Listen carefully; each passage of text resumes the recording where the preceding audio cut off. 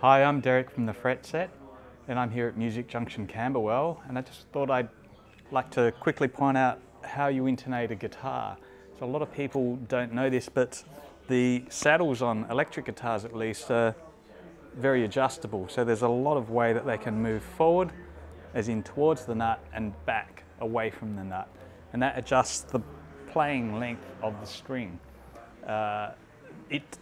Guitars are designed like this so that they can play in tune more.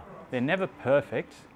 It's a lot to do with maths, but it's basically because we have frets on a guitar versus, say, no frets on a violin. So you're shortening the length of the vibrating string by putting your finger down on a fret. So this is the part of the string that's actually playing, that you can actually hear.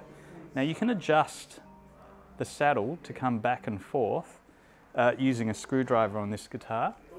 And the way that you can hear it is if you play the open note, so the high E in this case, and then you fret that note on the 12th fret, which is exactly halfway, you'll have the same note, so another E, but up an octave. Now if that note is sharp, then you need to back the saddle away. And the way I remember that was, if it's sharp, you really want to back away. Now if it's flat, you want to bring it forward. Just remember, sharp, back away. Flat, come forward. Thanks, and I hope that helps.